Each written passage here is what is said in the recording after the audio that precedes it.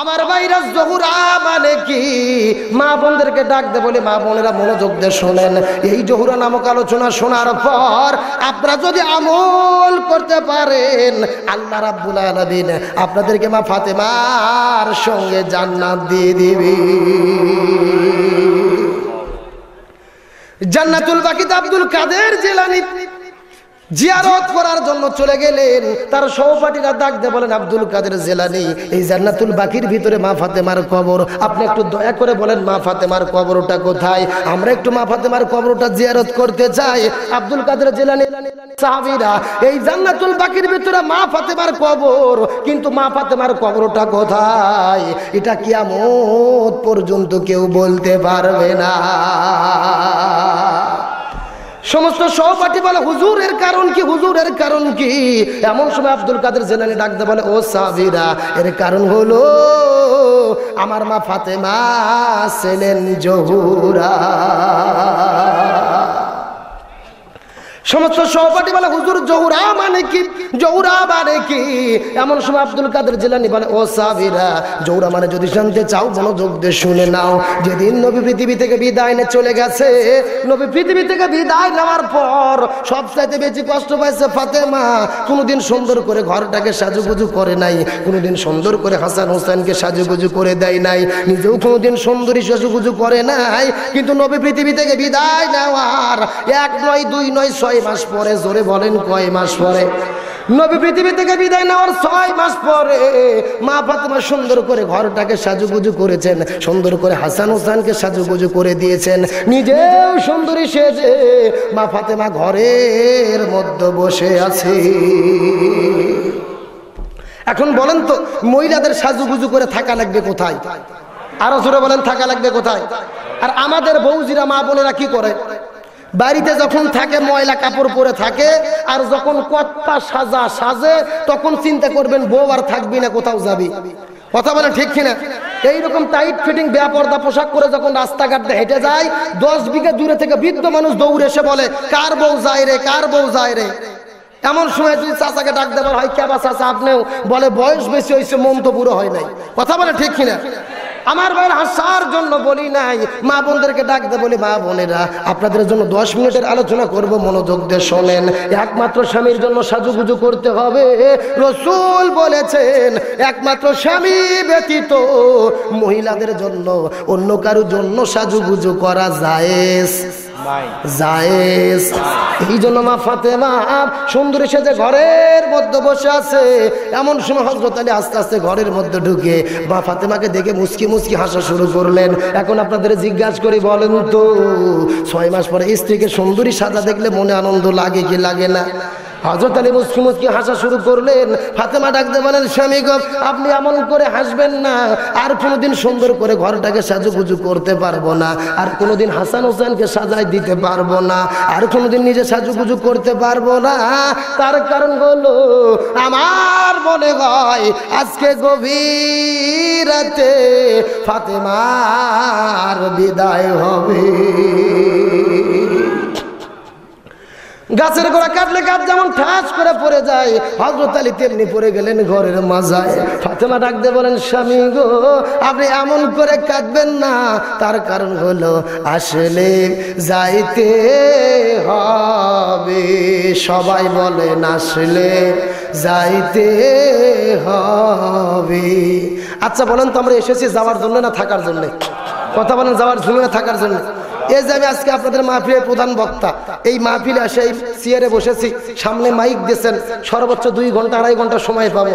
এখন মাইক পাইয়া যা খুশি তাই যদি বক্তব্য দেই, আমাকে কি আপনারা যাইতে দেবেন? এই কথা বলেন, যাইতে দেবেন? এই জন্য হিসাব করে কথা বলা দরকার আছে না নাই? কথা বলেন, আছে না নাই? কিন্তু যারাই এসে যাওয়ার কথা ভুলে যায়, তাদের দ্বারা সমাজে 2 নম্বর কাজ বেশি হয়। কথা বলে ঠিক কিনা? যারাই এসে যাওয়ার কথা ভুলে গেছে, তাদের দ্বারা সমাজে 2 নম্বর কাজ বেশি হচ্ছে। কথা বলেন ঠিক না বেটি? এই জন্য ফাতেমা ডাকতে বলেন, স্বামী গো, আপনি এমন করে কাঁদবেন না। আসলে পৃথিবী থেকে যাইতে হবে। আমি যখন পৃথিবী থেকে বিদায় নিয়ে চলে যাব, বিদায় বেলা আপনার কাছে আমার 3টা চাওয়া আছে। জোরে বলেন, কয়টা চাওয়া? হযরত আলী বলে, ফাতেমা তুমি আমার সঙ্গে দীর্ঘদিন ঘর সংসার করেছো, আমার সঙ্গে কোনোদিন তুমি কিছু চাও নাই, আজকে বিদায় বেলা তুমি আমার কাছে কি চাইতে চাও? ফাতেমা বলেন, স্বামী গো, আপনার কাছে প্রথম নম্বর চাওয়া হলো আমি যখন গভীর রাতে পৃথিবী থেকে বিদায় নিয়ে চলে যাব, আমার মৃত্যুর খবর আপনি কাউকে বলবেন না, আপনি নিজে নিজে আমার লাশটা কবরের দিকে নিয়ে যাবেন। আপনি আমার স্বামী, আপনার জন্য কবর খোঁড়া বড় কষ্ট হবে। আপনার নিকট যদি কোনো বন্ধু থাকে, আপনার বন্ধুকে দিয়ে কবরটা করে নেবেন। হযরত আলী বলে, ফাতেমা তোমার তিনটা চাওয়াই পূরণ করার চেষ্টা করব, কিন্তু প্রথম নম্বর চাওয়াটা তুমি কেমন চাইলে? তোমার মৃত্যুর খবর আমি কাউকে বলতে পারবো না। তুমি বলে নবীর মেয়ে ফাতেমা, তোমার মৃত্যুর খবর শুনে তাম পৃথিবী থেকে হাজার হাজার মানুষ আসবে, তোমার জন্য জানাজার নামাজ পড়ে দোয়া করবে, অথচ তোমার মৃত্যুর খবর আমি কেন কাউকে বলতে পারবো না? ফাতেমা বলেন, স্বামী গো, তাম পৃথিবীর মানুষ যদি বলে ফাতেমা ভালো ছিল, আর আপনি স্বামী যদি বলেন ফাতেমা খারাপ ছিল, আপনি স্বামী খারাপ বলার কারণে আমার থাকার জায়গা জাহান্নাম। আর তাম পৃথিবীর মানুষ যদি বলে ফাতেমা খারাপ ছিল, আপনি স্বামী যদি বলেন ফাতেমা ভালো ছিল, আপনি স্বামী ভালো বলার কারণে আমার নবীর সহিহ হাদিস অনুযায়ী আমার থাকার জায়গা জান্নাত হয়ে যাবে। ফাতেমা কি বলছে বুঝতে পারেন নাই? তাম পৃথিবীর মানুষের ভালো বলাতে কোনো লাভ নাই, আপনি স্বামী ভালো বললে আমার থাকার জায়গা জান্নাত। এখন আপনাদের জিজ্ঞাসা করে বলেন তো, আমাদের বউজিরা কি বলে? আমাদের বউজিরা কি বলে? বলে শুধু তুমি আমাকে দেখতে পারো না, গ্রামের সবাই আমাকে ভালো বলে। বলে কি বলে না? আচ্ছা বলেন তো, গ্রামের লোক ভালো বলা লক্ষণ ভালো না খারাপ? এ কথা বলেন, ভালো না খারাপ? তার মানে আবার ডিউটি করে। আমার ভাই আসার জন্য বলি নাই, মা বোনদের দুপায়ে হাত দিয়ে বলি, মা বোনেরা আপনাদের জন্য 10 মিনিটের আলোচনা করবো। মা বোনেরা মনোযোগ দিয়ে শোনেন, একমাত্র স্বামীর কাছে ভালো থাকতে হবে, অন্য কারো কাছে ভালো থাকা যাবে না। রাসূল বলেছেন, কোন মহিলা যদি এমন অবস্থায় পৃথিবী থেকে বিদায় নিতে পারে যে তার স্বামী তার উপর সন্তুষ্ট ছিল, ওই স্বামী সন্তুষ্ট থাকার কারণে আল্লাহ রাব্বুল আলামিন ওই মহিলাকে জান্নাতের মেহমান বানায়া দিবে। এই জন্য ফাতেমা ডাক দিয়ে বলেন, স্বামী গো, তাম পৃথিবীর মানুষের ভালো বলা দিয়ে কোনো লাভ নাই, আপনি স্বামী ভালো বললে আমার থাকার জায়গা জান্নাত। এই কথা শোনার পর হযরত আলী আস্তে আস্তে আবু যরের ঘরের দরজায় চলে গেলেন। আবু যরের ঘরের দরজায় গিয়ে বিষাক্ত সাপ সবল তুললে যেই রকম ফোঁস ফোঁস সাউন্ড হয়, এইরকম ফোঁস ফোঁস করে ফোপাই ফোপাই কান্না শুরু করলেন। এমন সময় আবু যর বলে, ও ভাই আলী, কত জিহাদের ময়দানে তোমাকে দেখেছি, কোনোদিন তুমি এমন করে কাঁদো নাই, অথচ আজকে তুমি কেন এমন করে কাঁদো? এমন সময় হযরত আলী বলে, আবু যর, আমার কাঁদার কারণ হলো আজকে গভীর রাতে হাসান হোসাইন তার মাকে হারাবে। আবু যর বলে, এটা সহ্য করা যায় না, এটা মেনে নেওয়া যায় না। যেদিন নবী পৃথিবী থেকে বিদায় নিয়ে চলে গেছেন, সবসময় হাসান হোসেন শুধু নানা নানা বলে ডাকতে থাকে। একদিন সাহাবীরা ডাকতে বলে, ও একদিন আবু বকর ডাকতে বলে, ও সাহাবীরা, হাসান হোসেন যতদিন নবীকে নবী হিসেবে না চিনে, নানা নানা বলে ডাক দেয়, ততদিন তোমরা হাসান হোসেনকে নবীর কবর দেখাই দিও না। তার কারণ হলো, ওই হাসান হোসেন নবীর রওজাইকে যদি নানা নানা বলে ডাক দেয়, ওই কবরের ভিতরে আমার নবী আর ঘুমায়া থাকতে পারবে না। ইসলামের আলম জ্বালায়া দিয়া রাসূল শুয়ে আছেন সোনার মদিনায়। সবাই বলেন, ইসলামের পতাকা উড়ায়া দিয়া রাসূল শুয়ে আছেন সোনার। এই জন্য আবু যর বলে, এটা সহ্য করা যায় না, মেনে নেওয়া যায় না। এমন সময় হযরত আলী বলে, আবু যর, সহ্য করা যায় না, মেনে নেওয়া যায় না বলে কোনো লাভ নাই। আল্লাহ তাআলা যেই সিদ্ধান্ত দেবে সেই সিদ্ধান্ত অনুযায়ী কাজ হবে। বরং তুমি জান্নাতুল বাকির পূর্ব কোণায় চলে যাও, জান্নাতুল বাকির পূর্ব কোণায় একটা কবর করো। আবু যর আস্তে আস্তে জান্নাতুল বাকির পূর্ব কোণায় চলে গেলেন। পূর্ব কোণায় গিয়ে লক্ষ্য করে দেখে একটা সবুজ রঙের বাতি জ্বলতেছে, যেই বাতির সঙ্গে কোনো তার নেই, যেই বাতির সঙ্গে কোনো সুইচ নাই, বিনা সুইচে একটা সবুজ রঙের বাতি জ্বলতেছে, ওই বাতির ছায়াটা কবরের মতো ছায়া হয়ে পড়ে আছে।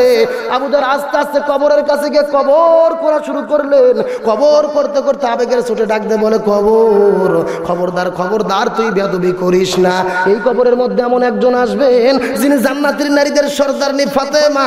ও কবর খবরদার, খবরদার বেয়াদবি করিস না। এই কবরের মধ্যে এমন একজন আসবেন যিনি জান্নাতের যুবকদের সর্দার হাসান হুসাইনের মা ফাতেমা। ও কবর খবরদার, খবরদার বেয়াদবি করিস না। এই কবরের মধ্যে এমন একজন আসবেন যিনি আখিরি পয়গাম্বর শেষ নবীর মেয়ে ফাতেমা। ও কবর খবরদার, খবরদার বেয়াদবি করিস না। কিছুক্ষণ পরে গায়েব থেকে আওয়াজ এলো, পৃথিবীর মানুষেরা তোমরা ভালো ভাবে জেনে নাও, আমি কবর নবীর মেয়ে ফাতেমাকে চিনি না, আমি কবর হাসান হোসেনের মা ফাতেমাকে চিনি না, আমি কবর আসাদুল্লাহ গালিব হযরত আলীর স্ত্রী ফাতেমাকে চিনি না, আমি কবর চিনি আমুল। আমুল যদি ভালো হয় আমি কবর জান্নাতের বাগান হয়ে যাব, আর আমুল যদি খারাপ হয় আমি কবর জাহান্নাম ঠিকানা হয়ে যাব। আমার বারা চিন্তা করেন, যে কবর নবীকে চেনে নাই, যেই কবর হাসান হুসেনকে চেনে নাই, যেই কবর হযরত আলীকে চেনে নাই, ওই কবর চিনবে আমুল। কিসের দুই দিনের দুনিয়া, কিসের ক্ষমতা, কিসের অহংকার, কিসের পাওয়ার, কিসের ক্ষমতা। ওই কবরের মধ্যে প্রধানমন্ত্রী রাষ্ট্রপতি দেখবে না, ওই কবরের মধ্যে শ্রমিক ব্যবসায়ী চাকরিজীবী দেখবে না, ওই কবরের মধ্যে দেখবে আমুল। এই জন্য আমুলিয়াতের জিন্দেগি গঠন করেন, 5 ওয়াক্ত নামাজ জামাতের সহিত আদায় করেন, রমজান মাসে রোজা রাখেন, সত্য কথা বলেন, সঠিক পথে চলেন, ইসলামী শরীয়তের জীবন গঠন করেন, আমুলিয়াতের জিন্দেগি গঠন করেন। আমুল যদি ভালো হয় ওই কবর আপনাকে ছাড় দেবে, আর আমুল যদি খারাপ হয় ওই কবর কিন্তু আপনাকে ছাড়বে না। কিছুক্ষণ পরে হযরত আলী আস্তে আস্তে ফাতেমার ঘরের মধ্যে চলে গেলেন। ঘরের মধ্যে প্রবেশ করে দেখে মা ফাতেমা নিজে নিজেই শেষ গোসল করেছে, নিজে নিজেই কাফনের কাপড় পরেছে, নিজে নিজেই শেষ গোসল করে নিজে নিজেই কাফনের কাপড় পরে ডান হাত দিয়ে হাসানকে ঘুমাই দিয়া, বাম হাত দিয়ে হোসেনকে ঘুমাই দিয়া ফাতেমা নিজে নিজেও শেষ ঘুমাই গেছে। আলী বলে, ফাতেমা তুমি বড়ই চালাক ফাতেমা, হাসান হোসেনকে ঘুমাই দিয়া তুমি নিজে নিজেও শেষ ঘুমাই গেলে, কিন্তু ওই সকালবেলা হাসান হোসেনের যখন ঘুম ভেঙে যাবে তখন হাসান হোসেনকে আর কে ঘুম পাড়িয়ে দিবে?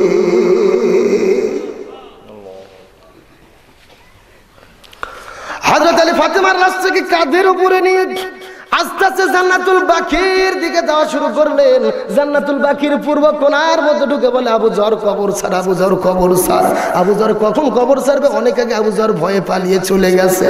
হযরত আলী কবরের কাছে গিয়ে লক্ষ্য করে দেখে কবর এখনো খোঁড়া সম্পূর্ণ হয় নাই। ফাতেমাকে এক কাঁধের ওপরে নিয়ে হযরত আলী আর এক হাতে কোদাল নিয়ে কবরটা করা সম্পূর্ণ করলেন। কবরটা করা সম্পূর্ণ করার পরে একাই ফাতেমাকে কবরস্থ করলেন। ওই ফাতেমাকে কবরস্থ করার পর ওই গভীর রাতে হযরত আলী আল্লাহর কাছে ডাক দিয়ে বলে, ও আল্লাহ, এই ফাতেমাকে আমি চিনতে পারলাম না, এই ফাতেমাকে আমি চিনতে পারলাম না। এই ফাতেমা সম্পর্কে হয়তো আমার ভাতিজি, এই ফাতেমার সঙ্গে আমার বিয়ের কোনো বৈধতা ছিল না, তুমি আল্লাহ তাআলা ঘটকালি করে এই ফাতেমার সঙ্গে আমার বিয়ে দিয়েছো। আমার ভাইরা, এই পৃথিবীতে আল্লাহ তাআলা 2টা বিয়ের ঘটকালি করেছিলেন। একটা হলেন হযরত আদম আর মা হাওয়া আলাইহিস সালামের বিয়ের ঘটকালি, আর একটা হলেন হযরত আলী আর মা ফাতিমার বিয়ের ঘটকালি। এই জন্য হযরত আলী বলে, আল্লাহ, এই ফাতেমাকে আমি চিনতে পারলাম না, এই ফাতেমা হয়তো আমার সম্পর্কের ভাতিজি, কিন্তু তুমি আল্লাহ তাআলা ঘটকালি করে এই ফাতেমার সঙ্গে আমার বিয়ে দিলে, এই ফাতেমাকে গভীর রাতে বিদায় করে দিলাম, তার মৃত্যুর খবর কেউ জানলো না। হযরত আলীর জীবনে অনেকগুলো ঘটনা মনে পড়ে যায়। হযরত আলী বলেন, একদিন আমি গভীর রাতে ঘুম থেকে উঠে দেখে ফাতেমা আমার বিছানায় নাই। আমি চিন্তা করলাম ফাতেমা কোথায় গেল। হযরত আলী বলে, আমি ঘরের দরজা খুলে দেখি ফাতেমা কালো চাদর মুড়ি দিয়ে কই যেন চলে যায়। বলে, আমিও ফাতেমার পেছনে পেছনে যাওয়া শুরু করলাম। হযরত আলী বলে, যাইতে যাইতে লক্ষ্য করে দেখি ফাতেমা আস্তে আস্তে নবীর ঘরের দরজায় গিয়ে নবীকে ডাকা শুরু করলেন, বাবা একটু ঘরের দরজা খোলেন, বাবা একটু ঘরের দরজা খোলেন। রাসূল বলে, ফাতেমা, এই গভীর রাতে তুমি কেন একা একা এসেছো? তোমার স্বামীকে কেন সঙ্গে করে আনো নাই? এমন সময় ফাতেমা ডাকতে বলে, বাবা গো, আপনার জামাই সারাদিন মানুষের বাসায় কাজ করেছে, মানুষের বাসায় কাজ করে বড় ক্লান্ত শরীরে ঘুমিয়ে পড়েছে, তার ঘুমে কষ্ট হবে এই জন্য তাকে আমি সঙ্গে করে আনি নাই। রসুল বলে ফাতেমা তুমি কি বলতে চাও? এই কথা শোনার পরে ফাতেমা ঘরের মধ্যে ঢুকে রসুলের সামনে যখন দুহাত পেশ করেছেন, রসুল ফাতেমার দুহাতের দিকে লক্ষ্য করে দেখে ফাতেমার দুহাত আছে কিন্তু হাতে কোনো চামড়া নাই। ফাতেমা বলেন বাবা এই হাতটা যখন আমি আজকে জাতা ঘুরাচ্ছিলাম আটা বানানোর জন্য, আমার হাতে রক্ত পরে আমার হাতে রক্ত পরে আটাগুলো নষ্ট হয়ে গেছে, এই জন্য রুটি বানাইতে পারি নাই, আপনার জামাইয়ের নাতিদেরকে খাবার দিতে পারি নাই। ও বাবা দয়া করে কিছু আটা দেন, যে আটাতে সকালে রুটি বানাইবো, অথচ একজন মানুষ দেন যে মানুষকে দিয়ে আমি আটা বানাইয়া নেব। আমার নবী ফাতেমার দু হাতের দিকে লক্ষ্য করে দেখে আমার নবী সহ্য করতে পারে নাই। তার কারণ হলো আমার নবী ফাতেমাকে মা মা বলে ডাকতে। শিশুকালে মইরা গেছে মা, গর্বে থাকতে মোরছে পিতা নবী, চোখে দেখিলেন নাম, আমায় কে করিবে লালন পালন, কে দিবে সান্ত্বনা, এই দুনিয়ার বড় এতিম নবী ছিলেন একজনা। আমার নবী অঝর নড়ে কান্না শুরু করলেন, আল্লাহর কাছে ডাকতে বলে আল্লাহ এই ফাতেমাকে এত কষ্ট কেন দিলে? আল্লাহ এই ফাতেমা আমার জীবনে কেন এত কষ্ট দিলে? ও আল্লাহ তুমি আমাকে ঠকাইছো, আল্লাহ তুমি আমাকে ঠকাইছো। এই ফাতেমা যুবতী হওয়ার পর কত সম্ভ্রান্ত পরিবার থেকে বিয়ের প্রস্তাব এসেছে, তুমি আল্লাহ তাআলা রাজি হও নাই দেখে ফাতেমাকে বিয়ে দিতে পারি নাই, তুমি আল্লাহ ঘটকালি করে গরিব আলীর সঙ্গে বিয়ে দিয়েছো। আজকে ফাতেমার এত কষ্ট আমি সহ্য করতে পারি না। এই কথা বলার সঙ্গে সঙ্গে ফাতেমা ঘর থেকে বের হয়ে দৌড়ে দৌড়ে চলে যায়। এমন সময় রসুল ডাকতে বলে ফাতেমা তুমি কেন দৌড়ে দৌড়ে চলে যাও? ফাতেমা ডাকতে বলে বাবা গো, আমাকে দাঁড়িয়ে রেখে আমার চোখের সামনে আল্লাহর আদালতে আমার স্বামীর বিরুদ্ধে আপনি মামলা দায়ের করবেন, আমার স্বামীর বিরুদ্ধে আপনি আল্লাহর কাছে কথা বলবেন, আর আমি ফাতেমা চেয়ে চেয়ে দেখবো এমন ফাতেমা বিনো। রসুল বলে ফাতেমাকে চিনতে পারলাম না, ফাতেমার জীবনে এত কষ্ট, তারপরে স্বামীর বিরুদ্ধে কথা বলতে দেয় না। এমন সময় আল্লাহ ডাকতে বলে ইয়া রাসূলুল্লাহ কে বানাইছি তামাম পৃথিবীর মানুষের আদর্শ, আর ফাতেমাকে বানাইছি তামাম পৃথিবীর মহিলাদের আদর্শ। লিল্লাহ তাকবীর। এই জন্য মা বোনদেরকে ডাকতে বলি মা বোনেরা 4টি আমল নিয়মিত করতে থাকেন, সময় মতো নামাজ পড়েন, রমজান মাসে রোজা রাখেন, স্বামীর খেদমত করেন, ফাতেমার মতো জিন্দেগি গঠন করেন। এই মা ফাতেমার মতো যদি জিন্দেগি গঠন করতে পারেন, এই মা ফাতেমার সঙ্গে আল্লাহ আপনাকে জান্নাত দিয়ে দিবে। একদিন আমার নবী ফাতেমার কাছে এসে বলে ফাতেমা ফাতেমা তুমি এত সুন্দর জীবন যাপন করেছো, এত সুন্দর পর্দার বিধান মেনে চলেছো, আল্লাহ রাব্বুল আলামিন খুশি হয়ে তোমাকে জান্নাতি নারীদের সরদারনি বানায়া দিয়েছে।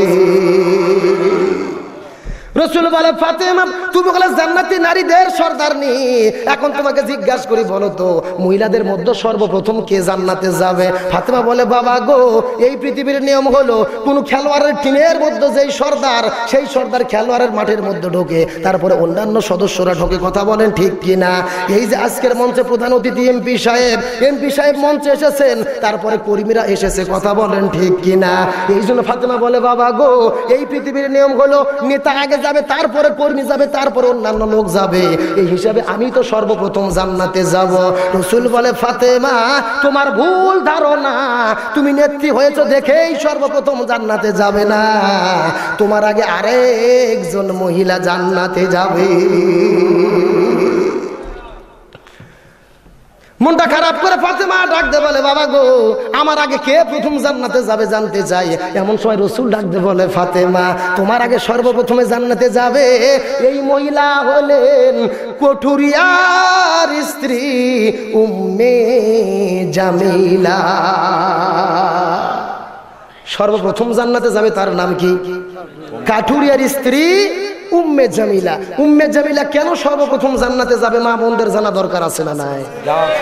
আমার ফাতেমা মনটা খারাপ করে বলে, বাবা সর্বপ্রথম উম্মে জামিলা জান্নাতে যাবে, আমি একটু জানতে চাই উম্মে জামিলা কি এমন আমল করে।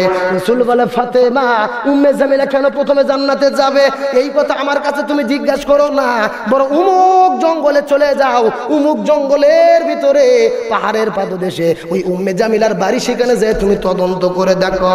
ফাতেমা বাড়ি থেকে বের হলেন তদন্ত করার জন্য। উম্মে জামিলার বাড়ির কাছে গিয়ে ডাকা শুরু করে, বোন আমার। উম্মে জামিলা ঘরের দরজা খোলো, বোন আমার। উম্মে জামিলা বলে, কে ডাকে? ফাতেমা বলে, আমি নবীর মেয়ে ফাতেমা। উম্মে জামিলা বলে, ফাতেমা বোন আমার, তুমি হলে নবীর মেয়ে ফাতেমা, তোমার সঙ্গে আমার দেখা করার দীর্ঘদিনের স্বাদ, কিন্তু আজকে তোমার সঙ্গে আমি দেখা করতে পারবো না। তার কারণ হলো আজকে আমি স্বামীর থেকে অনুমতি নিয়ে রাখি নাই। আমি যদি আপনাকে দেখা করতে চাই, আপনি আগামীকাল আবার একবার আসবেন, আর আমি স্বামীর থেকে অনুমতি নিয়ে রাখবো, তারপরে আপনার সাথে দেখা করব। ফাতেমা চিন্তা করে না, মেলা জান্নাতি নারীদের সর্দারনি, আমি বললাম নবীর মেয়ে ফাতেমা, আমার সঙ্গে দেখা করার জন্য হাজার হাজার মানুষ লাইন ধরে থাকে, আমি তাদের সঙ্গে দেখা করি না, অথচ উম্মে জামিলার সঙ্গে দেখা করতে আসলাম। উম্মে জামিলা বলে, আমি স্বামীর অনুমতি ছাড়া দেখা করব না। মনটা খারাপ করে ফাতেমা বাড়ির দিকে চলে গেলেন। পরের দিনে সকালবেলা ফাতেমা আবার বাড়ি থেকে বের হলেন উম্মে জামিলার বাড়িতে যাওয়ার জন্য। এমন সময় ছোট্ট সন্তান হাসান হোসাইন ডাকতে বলে, মা গতকাল তুমি কোথায় গিয়েছিলে, তোমার সঙ্গে যাইতে চাই। ফাতেমা হাসান হোসাইনকে সঙ্গে করে নিয়ে রওনা শুরু করলেন। যাইতে যাইতে জামিলার বাড়িতে চলে গেলেন। ওই জামিলার বাড়ির দরজায় গিয়ে ডাকা শুরু করলেন, বোন আমার জামিলা, একটু দরজা খোলো বোন আমার জামিলা। এমন সময় ডাকতে বলেন, জামিলা আমি তো আপনার দরজা খুলে দিতে চাই। সঙ্গে সঙ্গে হোসাইন ডাকতে বলে, মা এই বাড়িতে মনে হয় তুমি গতকালকে এসেছিলে। এমন সময় উম্মে জামিলা ডাকতে বলে, বোন আমার, আপনার সঙ্গে ছোট্ট একটা বাচ্চার কণ্ঠ শোনা যায়, ছেলেটাকে? ফাতেমা বলে, এই আমার ছোট ছেলে হোসাইন। উম্মে জামিলা বলে, বোন আমার, আপনার সঙ্গে দেখা করার অনুমতি পাইছি, কিন্তু আপনার ছোট্ট সন্তান হোসেনের সঙ্গে দেখা করার অনুমতি পাই নাই, এই জন্য আপনার সঙ্গে আমি দেখা করতে পারবো না। আপনি দয়া করে মনে কষ্ট নেবেন না, বাড়িতে ফিরে যান, আগামীকালকে আবার আসবেন। আগামীকাল আসলে আমি স্বামীর থেকে অনুমতি নিয়ে রাখবো, তখন আপনার সাথে দেখা করব। স্বামীর অনুমতি ছাড়া কারোর সঙ্গে দেখা করে? এখন আপনাদের জিজ্ঞেস করবেন, তো আমাদের বউজিরা কয়েকজনের সঙ্গে দেখা করে?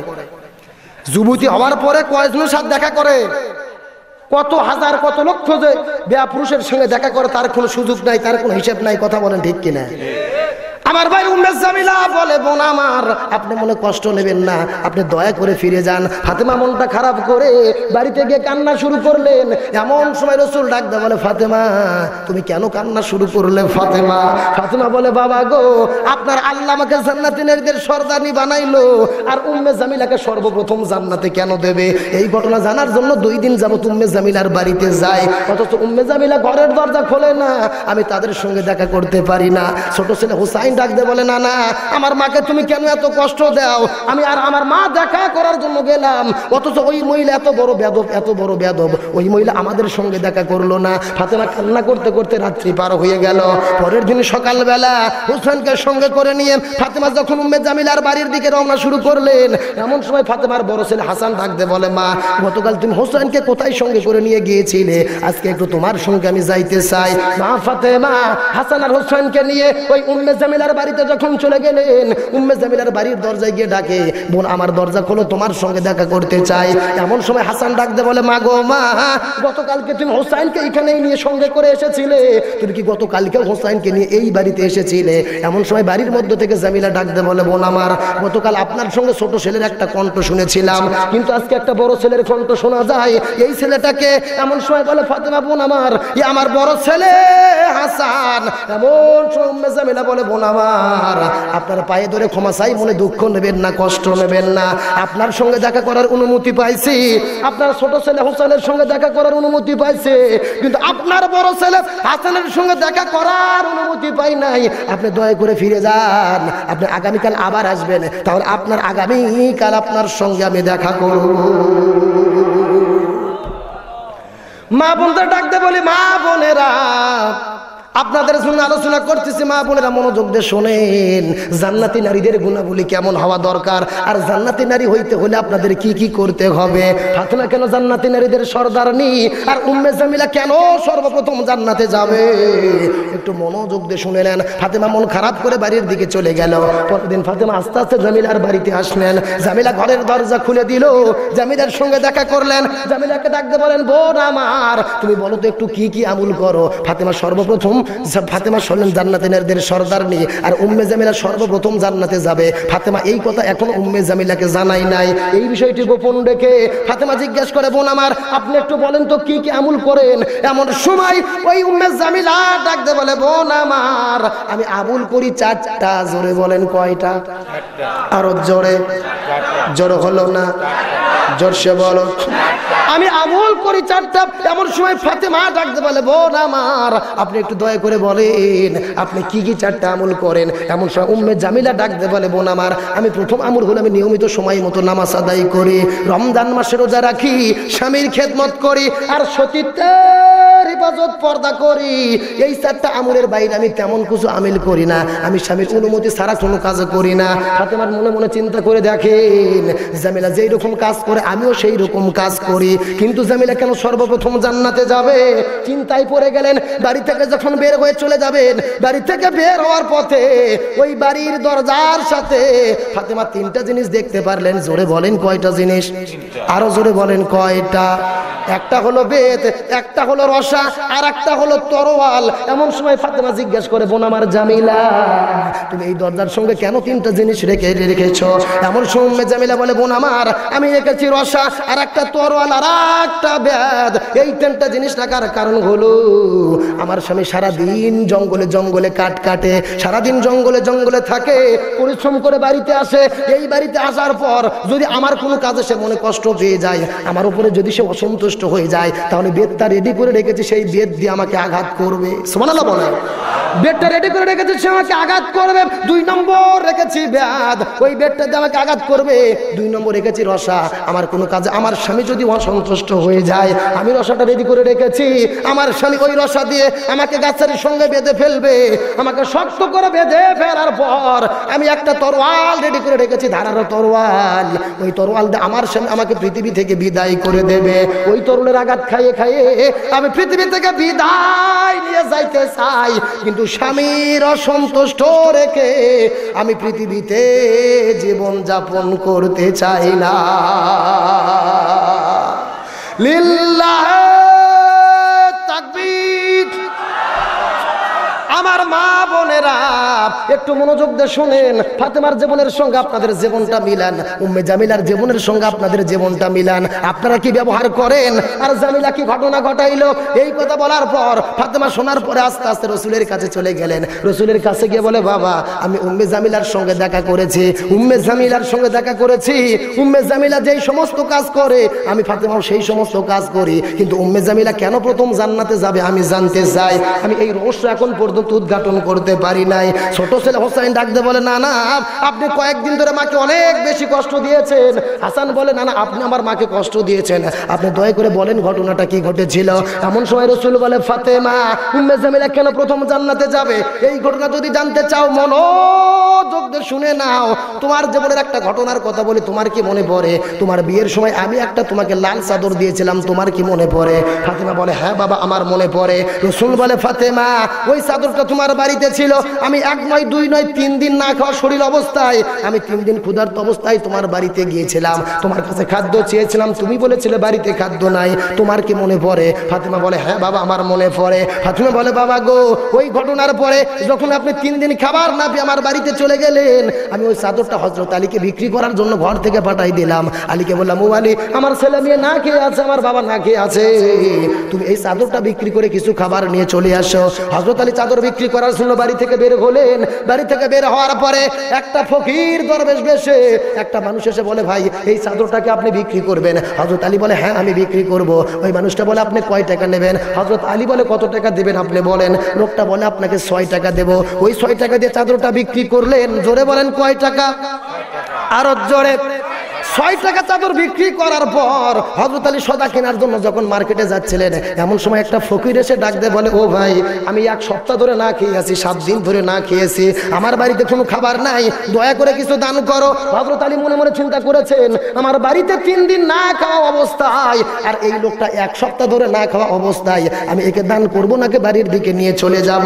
এমন সময় পবিত্র কোরআন হযরত আলীর সামনে দাঁড়ায়া যায়। কোরআন ডাক দিয়ে বলে, ও আলী, আম্মা সাইলা ফালা তানহার, তোমরা ফকিরকে ধমক দিও না, ফকিরকে তাড়াই দিও না। এই চিন্তা করে হযরত আলী মনে মনে ভাবলেন, আল্লাহ তাআলা বলেছেন এই পৃথিবীতে যদি আমি 1 টাকা দান করি, আল্লাহ তাআলা 10 টাকা দান করবে। জোরে বলেন কয় টাকা? 1 টাকা দান করলে আল্লাহ কয় টাকা দেবে? এই চিন্তা করে হযরত আলী ওই ফকিরকে 6 টাকা দান করে দিলেন। জোরে বলেন সুবহানাল্লাহ। ওই 6 টাকা দান করার পর হযরত আলী মন খারাপ করে বাড়ির দিকে খালি হাতে ফিরে আসতেছেন। বাড়িতে সবাই না খাওয়া অবস্থায় এমন সময় একটা ঘোড়াওয়ালা হযরত আলীর কাছে এসে বলে, ও ভাই আগন্তুক ব্যক্তি, এই ঘোড়াটা আমি বিক্রি করতে চাই। হযরত আলী বলে, ঘোড়া কেনার মতো আমার কাছে কোনো টাকা নাই। লোকটা বলে, ভাই এই এলাকায় আমি নতুন, এই ঘোড়াটা আপনার কাছে বাকিতে বিক্রি করতে চাই, আপনি বাকিতে ঘোড়াটা ক্রয় করেন, তারপরে বাজারে বিক্রি করে আমার টাকা আমাকে দিয়ে আপনি লাভের টাকা নিয়ে বাড়িতে যাবেন। হযরত আলী বলে, আপনি কয় টাকায় ঘোড়া বিক্রি করতে চান? লোকটা বলে, আমি এই ঘোড়াটা 100 টাকায় বিক্রি করতে চাই। জোরে বলেন কয়শো টাকা? এই ঘোড়াটা 100 টাকায় বিক্রি করতে চাই। হযরত আলী 100 টাকা দিয়ে ঘোড়া বিক্রি করলেন, বিনা টাকা দিয়ে। ওই লোকটার কাছে বাকিতে ঘোড়া বিক্রি করার পরে হযরত আলী ঘোড়াটা বেচার জন্য যখন বাজারে চলে গেলেন, এমন সময় একটা মানুষ এসে বলে, ও ভাই এই ঘোড়াটা আমার পছন্দ, আমি ক্রয় করতে চাই। হযরত আলী বলে, আপনি কয় টাকা দিবেন? এমন সময় লোকটা একবারে বলেছেন, আমি এই ঘোড়াটা 160 টাকা দিয়ে ক্রয় করতে চাই। ঘোড়াটা 160 টাকাতে বিক্রি করার পরে হযরত আলী চলে গেলেন। যেই মানুষের কাছ থেকে 100 টাকাতে ঘোড়া কিনে নিয়েছিলেন বাকিতে, ওই লোকটাকে 100 টাকা দিয়ে দিলেন। হযরত আলীর কাছে থাকে কয় টাকা? আরো জোরে বলেন কয় টাকা? আর হযরত আলী দান করেছিল কয় টাকা? হযরত আলী 6 টাকা দান করেছেন, আর আল্লাহ 60 টাকা দিয়ে এই পৃথিবীতে প্রমাণ করেছেন, ও পৃথিবীর মানুষেরা তোমরা ভালো পথে দান করো, 1 টাকা দানের ফলাফল এই পৃথিবীতে আমি 10 টাকা দিয়ে দিব। লিল্লাহে তাকবীর। হযরত আলী 60 টাকা নিয়ে আস্তে আস্তে বাজারের দিকে চলে গেলেন। বাজারে যাওয়ার পরে 60 টাকার অনেক বেশি খাবার কেনার পর বাড়ির দিকে যখন চলে গেলেন, বাড়িতে যাওয়ার পরে ফাতেমা জিজ্ঞেস করে, ও স্বামী আলী, আমি তো তোমার কাছে একটা চাদর বিক্রি করতে দিয়েছিলাম, সর্বোচ্চ চাদরের দাম হবে 5 থেকে 10 টাকা, কিন্তু তুমি এত খাবার কোথা থেকে নিয়ে আসলে, এত টাকা কোথায় পেলে? এই হিসাব না দেওয়া পর্যন্ত আমার বাড়িতে তোমাকে ঢুকতে দেব না। লিল্লাহে তাকবীর। ফাতেমা কি বলছে বুঝতে পারেন নাই? চাদরের দাম সর্বোচ্চ 5 থেকে 10 টাকা হবে, অথচ তুমি এত 100 টাকা 60 টাকা এত পরিমাণ খাবার কোথায় পাইলে? এই টাকা রোজগারের সূত্র কুঠি, এই জবাব না দেওয়া পর্যন্ত তোমাকে বাড়িতে ঢুকতে দেব না। সুবহানাল্লাহ বলেন না? এইরকম আমাদের সমাজের প্রত্যেকটা স্ত্রী যদি স্বামীর কাছ থেকে বলতো যে এত টাকা কোথায় পাও, টাকা কই থেকে আসে, হালাল পন্থায় না হারাম পন্থায়, 1 নম্বরে না 2 নম্বরে, স্ত্রী যদি হিসাব চাইতো স্বামী অন্যায় করতে পারতো। কিন্তু আমাদের বউজিরা তো তা না। আমাদের বউজির কথা হলো কোথায় থেকে আনবা, আনো, আমার লাগবে। কথা বলে ঠিক কিনা? প্রয়োজনে চুরি করে আনো, তারপরে আমার দরকার। কথা বলে ঠিক না বেটি? এই জন্য মা বোনদেরকে ডাকতে বলে, মা বোনেরা, আপনারা যদি ভালো হয়ে যান আপনার স্বামী ভালো হয়ে যাবে। আপনার স্বামীর ভালো মন্দ আপনাকেই বুঝতে হবে। আপনার স্বামীর কেমন উপার্জন, আপনার স্বামীর কেমন কামাই, ওই উপার্জন অনুযায়ী আপনি স্থান বেশি কিছু চাহিদা করেন না। ওই স্বামী আপনার চাহিদা পূরণ করার জন্য যদি অন্যায় করে থাকে, আপনার স্বামী শুধু একা জাহান্নামে যাবে না, আপনাকেও জাহান্নামে সঙ্গে করে নিয়ে যাবে। এমন সময় ফাতেমা রাসূলের কাছে চলে গেলেন। রাসূলের কাছে গিয়ে বলে, ইয়া রাসূলুল্লাহ, আপনার জামাই অনেকগুলো খাবার নিয়ে এসেছে, আমি তার কাছে জানতে চাই খাবারগুলো কোথায় থেকে আসলো। রাসূল বলে, ফাতেমা, আসল ঘটনা মনোযোগ দিয়ে শোনো। তোমার স্বামী এইরকম স্বামী নয়, তোমার স্বামী 2 নম্বর পন্থায় কোনো উপার্জন করে নাই, কিন্তু এত টাকা কোথায় পাইলো মনোযোগ দিয়ে শুনে নাও। তুমি যখন চাদর বিক্রি করার জন্য হযরত আলীকে বাড়ি থেকে বের করে দিয়েছো, ওই আলী যখন চাদর বিক্রি করতে গেছে, যেই মানুষটা চাদর কেনার জন্য এসেছিল, এই মানুষটা কোনো সাধারণ মানুষ নয়, এ হলেন আল্লাহর ফেরেশতা জিবরাইল। ওই চাদরটা বিক্রি করার পরে ওই টাকা নিয়ে যখন হেঁটে হেঁটে যাচ্ছিল, এমন সময় যেই ফকিরটা ফকির বেশে টাকা আদায় করতে আসে, এই ফকিরটা সাধারণ কোনো ফকির নয়, এ আল্লাহর ফেরেশতা জিবরাইল। ওইটা করার পরে ওইটাকে নিয়ে যখন একটা আগন্তুক ঘোড়া নিয়ে আসতেছিল, ওই ঘোড়াটা বিক্রি করার জন্য, ওই ঘোড়াটা সাধারণ কোনো মানুষ নয়, এই ঘোড়াটি আল্লাহর পক্ষ থেকে জান্নাতি ঘোড়া এসেছে। ওই ঘোড়ার সঙ্গে যে মানুষটা ছিল, ওই মানুষটি সাধারণ মানুষ নয়, আল্লাহর ফেরেশতা ইসরাফিল। ওই ঘোড়াটা নিয়ে যখন বাজারে বিক্রি করতে গেছে, ওই বিক্রিটি যেই ঘোড়াটি যেই মানুষটি ক্রয় করেছে, ওই মানুষটি সাধারণ কোনো মানুষ নয়, ওই মানুষটি হলেন জান্নাতি মানুষ, আল্লাহর ফেরেশতা আজরাইল। লিল্লাহি তাকবীর। রাসূল ডাকতে বলে, ফাতেমা মনোযোগ দিয়ে শোনো, আমি 3 দিন না খাওয়া অবস্থায় তোমার বাড়িতে যখন গেলাম, আল্লাহ তাআলা এত বেশি মায়া মহব্বত করেছেন, তুমি চাদরটা, ওই বিয়ের চাদরটা আমাকে সন্তুষ্ট করার জন্য স্বামীকে বিক্রি করতে দিলে, আল্লাহ তাআলা অন্তরে সহ্য করতে পারে নাই। ওই চাদরটা আল্লাহ বিক্রি করে সেই টাকা আবার দান গ্রহণ করে আবার জান্নাত থেকে ঘোড়া পাঠাইয়া, ওই ঘোড়া আবার আল্লাহ নিজেই ফেরেশতাদের নিয়ে ক্রয় করাইয়া ওই ঘোড়া নিয়ে গেছে জান্নাতের ভিতরে, ওই চাদর গেছে জান্নাতের ভেতরে। ওই কিয়ামতের ময়দানে হাসর নাসর যখন হিসাবগুলো শেষ হয়ে যাবে, আল্লাহ তাআলা তোমার প্রতি এত রাজি খুশি হয়েছেন, তোমাকে হেঁটে হেঁটে জান্নাতে ঢুকাবে না, ওই ঘোড়ার পিঠে তোমাকে জান্নাতে ঢুকাবে। যেহেতু ঘোড়া একা একা হেঁটে যেতে পারে না, ঘোড়ার গলায় একটা লাগাম লাগে, এই লাগামটা হবে তোমার ওই চাদর, লাল চাদর। আর ওই লাগাম যেহেতু একজন ধরে ধরে নিয়ে যেতে হয়, একটা মানুষের দরকার, এই মানুষ হবে উম্মে জামিলা। উম্মে জামিলা তোমার সামনে ওই ঘোড়ার লাগাম ধরে ধরে ওই জান্নাতের ভেতরে যাবে, আর তুমি ঘোড়ার পিঠে চড়ে চড়ে জান্নাতের মধ্যে চলে যাবে। লিল্লাহি তাকবীর। এই জন্য উম্মে জামিলা সর্বপ্রথম জান্নাতে যাবে। হযরত আলী কবরের পাশে দাঁড়িয়ে আছে, মনে আছে না নাই? শেষ করে দেবো নাকি? মোটামুটি 2.5 ঘন্টা হয়ে গেছে, কিছুক্ষণ চলবে নাকি? হযরত আলী কবরের পাশে দাঁড়িয়ে আল্লাহর কাছে জিজ্ঞাসা করে বলে, আল্লাহ, এই ফাতেমাকে আমি চিনতে পারলাম না। এইরকম বলতে বলতে হযরত আলী লক্ষ্য করে দেখে ফাতেমার কবরটা তার সামনে খুঁজে পাওয়া যায় না, কবরটাও মাটির সঙ্গে নিচে চলে গেছে।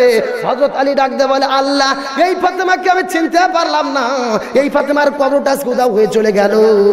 সকালবেলা হাসান হোসেনের ঘুম ভেঙে গেলে কবরটা কেমন ভাবে দেখাবো, এমন সময় গায়েব থেকে আওয়াজ আসে, আলী, এই পৃথিবীতে ফাতেমা এত সুন্দর জীবন যাপন করেছে, আল্লাহ তাআলা ফাতেমার প্রতি এত বেশি রাজি খুশি হয়ে গেছে, এই জন্য আল্লাহ তাআলা ফাতেমার কবরকে জহুরা নামক ডিগ্রি দিয়ে তার কবরকে কিয়ামত পর্যন্ত পর্দা করেছে। আমার ভাইরা, জহুরা মানে হলো মানিক মুক্তা। মানিক মুক্তার নাম আমরা সবাই কানে কানে শুনি, কিন্তু চোখে দেখতে পারি না। ফাতেমার নাম সবাই শুনেছে, কিন্তু চোখে দেখতে পারে নাই। কিতাবের মধ্যে আসছে, মা ফাতেমা যুবতী হওয়ার পরে 4 জন ব্যক্তি ছাড়া কারোর সঙ্গে দেখা করে নাই। জোরে বলেন, কয়জন ব্যক্তি? একজন হল আসাদুল্লাহিল গালিব হযরত আলী, 2 নম্বর হলেন আসাদুল্লাহিল গালিব হযরত আলী, 2 নম্বর রাসূল সাল্লাল্লাহু আলাইহি ওয়াসাল্লাম, 3 নম্বর হাসান, 4 নম্বর হোসেন। এই 4 জন ব্যতীত মা ফাতেমা ইচ্ছাকৃতভাবে কোনো পুরুষের সঙ্গে দেখা করে নাই। মা বোন মহিলাদের সঙ্গেও মা ফাতেমা পর্দা করে চলতো। এই জন্য মা ফাতেমাকে জানা সম্ভব, কিন্তু চেনা সম্ভব নয়। কিন্তু মেয়েটি উত্তর দিয়েছে, হোসাইন, আপনার মা ফাতেমা আমি শুধু জানি না, আপনার মা ফাতেমাকে আমি চিনি। মনে আছে না নাই? মনে আছে না নাই? কেমন ভাবে চিনলো জানা দরকার আছে না নাই? এমন সময় হোসাইন ডাকতে বলো, মেয়ে তুমি মা ফাতেমাকে কিভাবে চিনলে? এমন সময় মেয়েটি ডাকতে বলো, হোসাইন, ওই জেলখানার মধ্যে যখন আমি বন্দী ছিলাম, ওই জেলখানার মধ্যে বন্দী থাকতে থাকতে একদিন আমি হঠাৎ করে অসুস্থ হয়ে গেছি। ওই অসুস্থ অবস্থায় 7 দিন অতিবাহিত হওয়ার পরে আমাকে ওষুধ খাওয়ানোর মতো কোনো মানুষ নাই, আমাকে খাবার দেওয়ার মতো কোনো মানুষ নাই। ওই জেলখানার ভিতরে অসুস্থ থাকা অবস্থায় একদিন ঘুমের ঘরে স্বপ্নে আমার মা ফাতেমা এসে হাজির হয়ে গেছে। আমি ফাতেমাকে লক্ষ্য করে দেখেছি, বাম গালে কালো তিল আছে, থুতুনির নিচে লাল দাগ আছে, ভুরুগুলো মোচড়ানো। হোসাইন ডাকতে বলে, ও মেয়ে, দাঁড়াও দাঁড়াও দাঁড়াও, আমি তোমার কাছে 1 নম্বরের প্রশ্নের উত্তর যেমন কামনা করেছি, তার চাইতে তুমি 100 ভালো উত্তর দিয়েছ। প্রশ্ন গেল কয়টা? বাকি আছে কয়টা?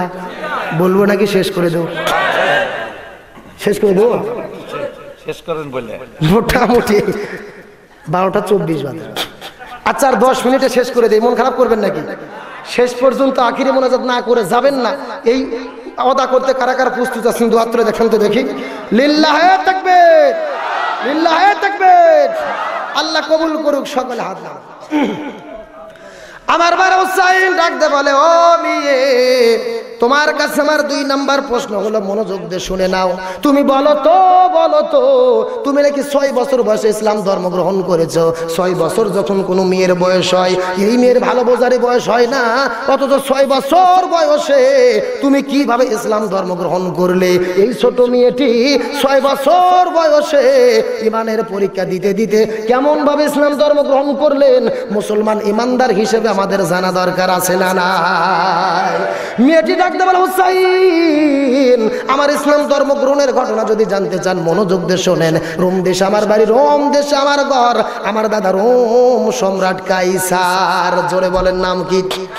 আমার দাদা রোম সম্রাট কাইসার একদিন আমাকে ডাকতে বলে, নাতনি রে, আমি খেলা দেখতে যাব, তুই কি আমার সঙ্গে খেলা দেখতে যাবি? এখন আপনাদের জিজ্ঞাসা করি, বলেন তো, ছোট ছোট মেয়ে যারা হয় তাদের খেলা দেখার নিষেধ কম হয় না বেশি হয়?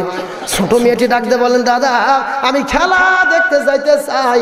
এই কথা বলার পর দাদা নাতনিকে সুন্দর করে সাজুগুজু করে দিয়ে খেলা দেখানোর জন্য যখন বের হলেন, ওই ছোট মেয়েটি বলেন, বাড়ি থেকে বের হওয়ার পর যাইতে যাইতে বিশাল বড় মরু প্রান্তরে চলে গেলাম। যাই লক্ষ্য করে দেখি চতুর্পাশে হাজার হাজার মানুষ দাঁড়িয়ে আছে, আর হাজার হাজার মানুষের মাঝখানে একটা মানুষকে দাঁড়িয়ে রাখা হয়েছে। যে মানুষের সামনে বিশাল বড় তেলের ডেকসি, তেলগুলো টকবক টকবক করে ফুটতেছে, আগুনগুলো দাউ দাউ করে জ্বলতেছে, আর চতুর্পাশের হাজার হাজার মানুষ এই মাঝখানের মানুষটিকে শুধু লক্ষ্য করে বলতেছে, মার মার। এমন সময় ছোট মেয়েটি ডাকতে বলেন, দাদা আপনি বলেন খেলা দেখানোর জন্য নিয়ে আসবেন, অথচ হাজার হাজার মানুষ এই মানুষটিকে কেন মার মার বলে ডাকতেছে? দাদা ডাকতে বলেন, নাতনি রে, ওটা মানুষ না রে, মানুষ না, ওইটা হইল মুসলমান। আমার বাড়ার তাম পৃথিবীতে ইহুদি বলেন, খ্রিস্টান বলেন, বৌদ্ধ বলেন, নাসারা বলেন, তারা কিন্তু কোনোদিন মুসলমানদেরকে মানুষ মনে করে না। আজকে সিরিয়ার দিকে তাকান, মুসলমানদের হত্যা করতেছে। ফিলিস্তিনের দিকে তাকান, ইহুদিরা মুসলমানদের হত্যা করতেছে। এই কাশ্মীরের দিকে তাকান, হিন্দুরা মুসলমানদের হত্যা করতেছে। মায়ানমারের দিকে তাকান, বৌদ্ধরা মুসলমানদের হত্যা করতেছে। লাশগুলো টুকরো টুকরো করে সাগরে ভেসে দিচ্ছে, মা বোনদেরকে ধর্ষণ করে করে হত্যা করতেছে। ও রাজশাহীর মুসলমান, এখান থেকে প্রমাণ হয়ে যায়, আপনি ইহুদি বলেন, খ্রিস্টান বলেন, বৌদ্ধ বলেন, নাসারা বলেন, তারা কিন্তু কোনোদিন মুসলমানদেরকে মানুষ মনে করে না। তারা যদি মুসলমানদের মানুষ মনে করত, তাহলে এমন ভাবে হত্যা করতে পারতো না। এই সময় দাদা ডাকতে বলে, নাতনি রে, ওটা মানুষ রে, মানুষ না, ওইটা হইল মুসলমান। আর আজকের খেলাটি যেমন তেমন খেলা নয়, এটা হলো মুসলমান মারার খেলা। আমার বাড়ি রোম সম্রাট কায়সার পৃথিবীতে নাই, কিন্তু রোম সম্রাট কায়সারের যোগ্য উত্তরসূরি পৃথিবীতে আছে না নাই? কথা বলেন, আছে না নাই? তার বাস্তব প্রমাণ হলেন মায়ানমারের প্রেসিডেন্ট ডাইনি ওয়াং সাং সুচি। কথা বলেন, কথা বলেন। রোম সম্রাট কায়সার পৃথিবীতে নাই, রোম সম্রাট কায়সারের যোগ্য উত্তরসূরি পৃথিবীতে আজও আছে। তারা আজকেও কিন্তু মুসলমানদের হত্যা করতেছে। ছোট মেয়েটি ডাকতে বলেন, কিছুক্ষণ পরে লক্ষ্য করে দেখলাম 2 জন মানুষ আস্তে আস্তে মানুষটির কাছে চলে গেল। ওই মানুষের কাছে গিয়ে বলে, ও মানুষ, তোমার সামনে বিশাল বড় তেলের ডেকসি, তেলগুলো টকবক টকবক করে ফুটতেছে, আগুনগুলো দাউ দাউ করে জ্বলতেছে, তুমি আল্লাহ নবীর কালেমা ছাড়ো, আল্লাহ নবীর কালেমা ছাড়লেই তোমাকে মুক্ত করে দেওয়া হবে। এমন সময় মানুষটি আল্লাহ নবীর কালেমা ছাড়লেন না। এই ছোট মেয়েটি আস্তে আস্তে মানুষটির কাছে চলে গেল। ওই মানুষের কাছে গিয়ে বলে, ও মানুষ, তোমার সামনে বিশাল বড় তেলের ডেকসি, তেলগুলো টকবক টকবক করে ফুটতেছে, এই তেলের মধ্যে ফেলে দিলেই তুমি বিদায় নেবে, অথবা তুমি কালেমা ছাড়ো, তাহলে তুমি মুক্ত পেয়ে যাবে। মিষ্টি ডাক দে বলে, ও মেয়ে, তোমার বয়স কম, তুমি বুঝতে পারবা না। আল্লাহর প্রতি ঈমান আনার পর ঈমানের পরীক্ষা দিতে দিতে এই ফুটন্ত তেল কেন, অগ্নিকুণ্ড কেন, একবার কেন, বারবার কেন, আমি লক্ষ কোটি বার শহীদ হয়ে চলে যাব, তারপরে ও কালেমা হারা হব না।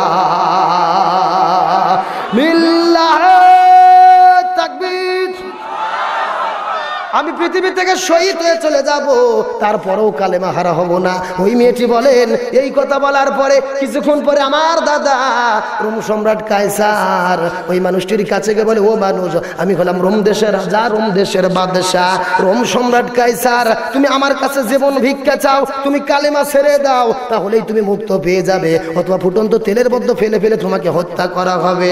মানুষটি ডাকতে বলে, রোম সম্রাট কায়সার, শুধু তুমি কেন, তাম পৃথিবীর মানুষকে সাক্ষ্য রেখে বলতে চাই, আল্লাহর প্রতি ঈমান আনার পর যে আল্লাহর কাছে একবার আমি আমার মাথা অবনত করেছি, ওই আল্লাহর ঈমানের প্রতি অবিচল থাকার কারণে একবার কেন বারবার কেন আমি লক্ষ কোটি বার শহীদ হয়ে চলে যাব, তারপরেও কোনো মানুষের কাছে জীবন ভিক্ষা চাবো না। আমার বারে ইমানদার বান্দা যারা হবে আস্তে আস্তে ফুটন্ত তেলের মধ্যে ঝাঁপ দেবে, আস্তে আস্তে অগ্নিকুণ্ডের মধ্যে ঝাঁপ দেবে, আস্তে আস্তে ফাঁসির কাছে ঝুলবে, তারপরেও রাষ্ট্রপতির কাছে জীবন ভিক্ষা চাবে না।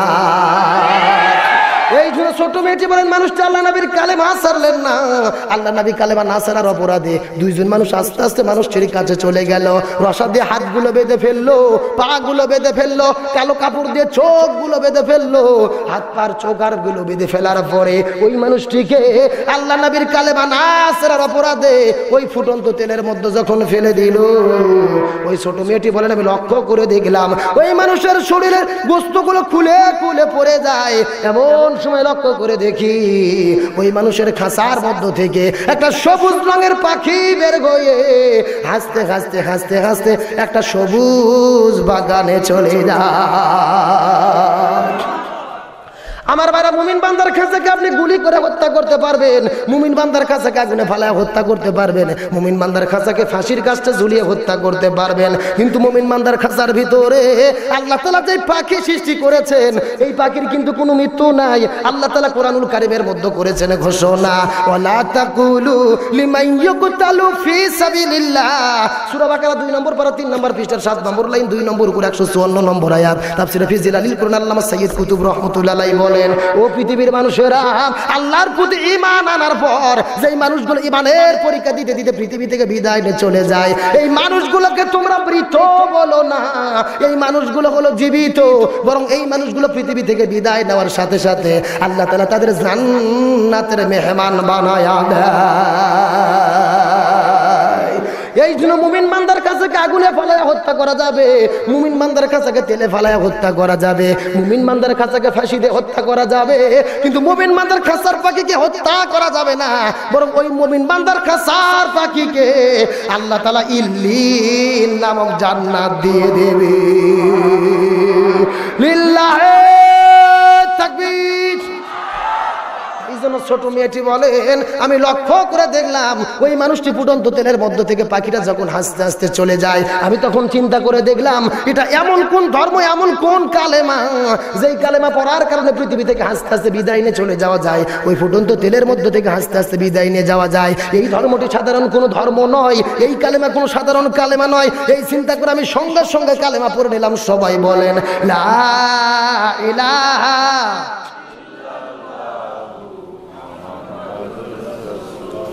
সাল্লাল্লাহু আলাইহি ওয়াসাল্লাম। হুসাইন বলে, ও মেয়ে দাঁড়াও দাঁড়াও দাঁড়াও, আমি তোমার কাছে 2 নম্বরের প্রশ্নের উত্তর যেমন কামনা করেছিলাম তার চাইতে তুমি শতভাগ ভালো উত্তর দিয়েছ। প্রশ্ন গেল কয়টা? বাকি আছে কয়টা? বলবো নাকি শেষ করে দেব? হুসাইন ডাকতে বলো, মেয়ে তোমার কাছে আমার 3 নাম্বার প্রশ্ন হলো, মনোযোগ দিয়ে শোনো। আমাদের বিয়ের পর আমার সঙ্গে কিন্তু তোমাকে সব সময় থাকতে হবে। 3 নম্বর প্রশ্ন, বিয়ের পরে আমার সঙ্গেই কিন্তু তোমাকে সব সময় থাকতে। প্রশ্নটা শুনে হযরত তোমার মুস্কি মুস্কি হাসতেছে। হাসার কারণ হলো কি, আরে বিয়ের পরে তো স্ত্রী স্বামীর সঙ্গে থাকে। আপনাদের এলাকায় কার সঙ্গে থাকে? বিয়ের পরে স্ত্রী কার সঙ্গে থাকে? স্বামীর সাথে থাকে না দেওরের সাথে থাকে? তাহলে প্রশ্ন সহজ না কঠিন? কিন্তু প্রশ্ন শোনার পর মেয়েটি অঝর নয়নে কান্না শুরু করলেন। হযরত ওমর বললেন, ও মেয়ে, তোমাকে দুইটা কঠিন কঠিন প্রশ্ন করেছে, তখন তুমি কাঁদো নাই, অথচ সহজ প্রশ্ন শুনে কেন কান্দো? মেয়েটি ডাকতে বলে, আমিরাল মুমিনিন, আমার কাদার কারণ যদি জানতে চান মনোযোগ দিয়ে শুনেন। একদিন আপনি পৃথিবীতে থাকবেন না, একদিন হাজার হাজার সাহাবী থাকবে না, একদিন আসাদুল্লাহিল গালিব হযরত আলী থাকবে না, কিন্তু নবী করেছেন ঘোষণা, এই হোসাইনের জন্য এমন একটা সময় আসবে যেই সময়ের নাম হলো শহীদি কারবালা। ওই কারবালার প্রান্তরে ইয়াজিদ জোর করে ক্ষমতা দখল করার পর হকপন্থী আলেমদেরকে পৃথিবী থেকে বিদায় করে দেবে, হকপন্থী মানুষদেরকে হত্যা করবে। ওই ইয়াজিদ জোর করে ক্ষমতা দখল করার পর হকপন্থী আলেমদেরকে হত্যা করে পৃথিবী থেকে বিদায় করে দেবে। তার পরিবারের উপরে জুলুম মুসিবত নির্যাতন আসবে, তার পরিবারের সদস্যদের ইমানের পরীক্ষা দিতে হবে। যে আমিরাল মুমিনিন, আমার কাদার কারণ হলো আমি জানি না ওই কারবালার প্রান্তরে ইমানের পরীক্ষায় জয়লাভ করতে পারবো কিনা। মেয়েটি ডাকতে বল, এবং তোমার ডাকতে বলেন, ও মেয়ে, তার মানে কি তুমি 3 নম্বরের প্রশ্নে জয়লাভ করতে পারবে না? মেয়েটি ডাকতে বলে, আমিরাল মুমিনিন, আমি 6 বছর বয়সে ইসলাম ধর্ম গ্রহণ করেছি, 12 বছর ধরে জেলখানায় বন্দী ছিলাম। আমাকে জেলখানার মধ্যে সকালবেলা 3টা চাবুক মেরেছে, বিকালবেলা 3টা চাবুক মেরেছে। ওই চাবুকের আঘাতে আঘাতে আমি ইমানের পরীক্ষা দিতে দিতে এই বয়সে এসে উপনীত হয়েছি। আমি প্রয়োজন আবার একবার আর কারবালার প্রান্তরে যাব, অস্ত্রের কাছে বুক পাতিয়ে দেবো, তেলের মধ্যে ঝাঁপ দেবো, মধ্যে ঝাঁপ দেব, আমি প্রয়োজনে শহীদ হয়ে চলে যাব, তারপরে ঈমান হারা হব না। আমার ভাইরা, পৃথিবীতে যত নবী রাসূল এসেছেন ইমানের পরীক্ষা দিয়েছেন, যত সাহাবায়ে কেরাম এসেছেন ইমানের পরীক্ষা, যত আল্লাহর ওলি পীর বুজুর্গ এসেছেন ইমানের পরীক্ষা দিয়েছেন। আপনি আমিও যদি মুসলমান মুমিন হই, আল্লাহ ইমানের পরীক্ষা গ্রহণ করবে। এই জন্য আল্লাহ কোরআনুল কারীমের মধ্যে করেছেন ঘোষণা, ওয়ালা নাবলুওয়ান্নাকুম বিশাইয়্যিন মিনাল খাউফি ওয়াল জুই ওয়া নাকসিম মিনাল আমওয়ালি ওয়াল আনফুসি ওয়াস সামারা। সূরা বাকারা 2 নম্বর পারা 3 নম্বর পৃষ্ঠা 8 নম্বর লাইন 2 নম্বর উপর 155 নম্বর আয়াত। তাফসীরে ফি জিলালিল কোরআন আল্লামা সাইয়্যিদ কুতুব রাহমাতুল্লাহ আলাইহি বর্ণনা করে বলেন, ও পৃথিবীর মানুষেরা, তোমরা যদি ইমানদার মুমিন বলে দাবি করো, আল্লাহ তাআলা তোমাদের ইমানের পরীক্ষা গ্রহণ করবেন। ইমান এনেছি বললেই আল্লাহ তাআলা ছেড়ে দেবে না, ইমানের পরীক্ষা না দেওয়া পর্যন্ত ইমান পাকাপোক্ত হবে না। এই জন্য ইমানের পক্ষে থাকবো, কালেমার পক্ষে থাকবো, কোরআনের পক্ষে থাকবো। ইমানের পক্ষে থাকলে, কালেমার পক্ষে থাকলে আমাদের ঘর বাড়ি ছাড়তে হবে, আমাদের বিপদ বালা মুসিবত আসবে, আমাদের সন্তানের ক্ষতি হবে, স্ত্রী বিধবা হবে, সন্তান এতিম হবে, আমাদের সম্পদের ক্ষতি হবে, ঘর বাড়ি ছাড়তে হবে, জেলখানায় বন্দী হতে হবে, রক্ত দিতে হবে, জীবন দিতে হবে। আমরা ঘর বাড়ি ছাড়া হব, রক্ত দিব, জীবন দেব, শহীদ হব, তারপরেও কোরআনের পথ থেকে বিসবা করব না, বাতিলের কাছে মাথা নত করব না। কারা কারা রাজি আছেন আল্লাহর কাছে 2 হাত তুলে দেখা।